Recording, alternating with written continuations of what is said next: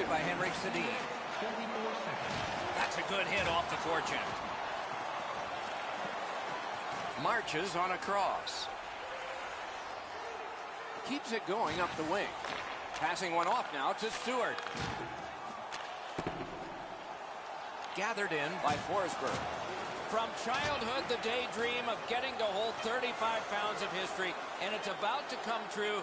They will win the biggest prize. Score! Off the iron and in.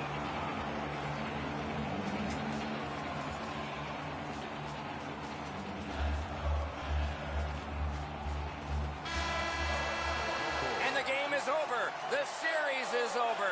These are the Stanley Cup champions. These guys started back in the fall. Their dream was to be at this very moment, and the dream is realized.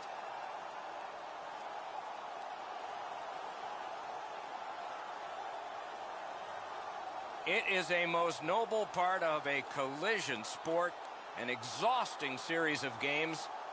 Handshakes replace all the adrenaline from the last hours. The man chosen playoff MVP gets the Conn Smythe Trophy. Boy, is this ever well deserved.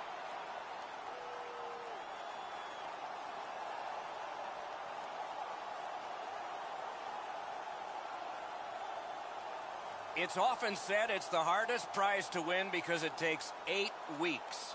And by tradition, the captain is the first to hold it high.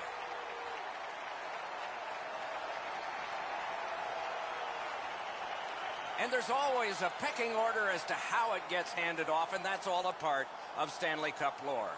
You can only imagine how much soreness you fight through in a collision sport.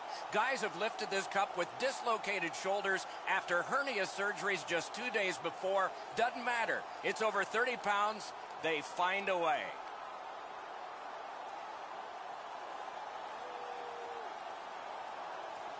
You play that hard and that long.